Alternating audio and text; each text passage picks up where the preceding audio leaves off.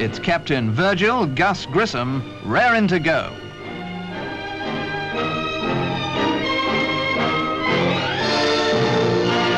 A pat on the back from Colonel Glenn in reserve, and the Air Force officer selected to follow the example of Commander Shepard enters the capsule at Cape Canaveral. Must be pretty lonely in there. Pretty grim too, waiting and then not going. His hometown's in Indiana, where they don't travel at 5,000 miles an hour. He was once a newsboy here. His parents and members of the family now waited anxiously. And as we know, he went up as soon as weather permitted. Then back from space after about a quarter of an hour and down by parachute. The techniques of the return trip had been rehearsed many times before.